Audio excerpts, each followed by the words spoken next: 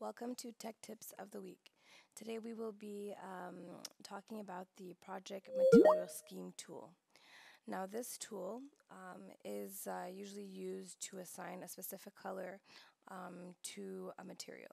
So the way that we do this is that we will go into our settings tab over here, select Project Material Scheme, and here we have the option of adding the stud type and designing the color and a surface pattern. Now I had created this already, so I'm just going to delete it so we can show you from the start. We go to the add button over here, and then you select the stud type that you want to assign a color to. Then the color here, we'll choose blue for now, and the surface pattern. So we'll choose a crosshatch. And here we have the apply scheme during panel creation regeneration, which means anytime that this panel is created, it will assign the color and surface pattern upon regeneration and creation. So we check this off over here. If you do not want that, you can always uncheck it. Then we press OK.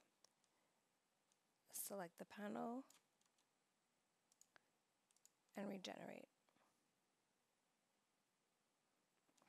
Now if we go to our isolate tool here, we'll just hide this. And here I'll just lighten this so we can see it better.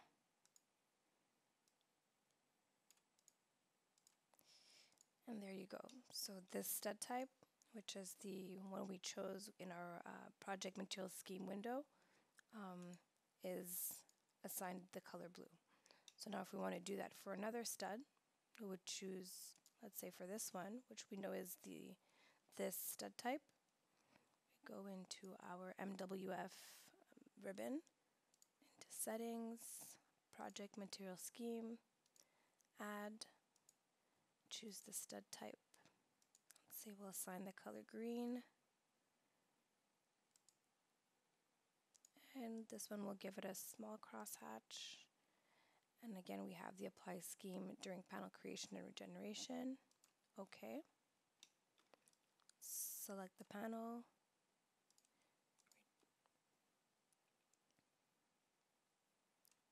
And there you go. So we have this stud in green with a small crosshatch. And that is the project material scheme.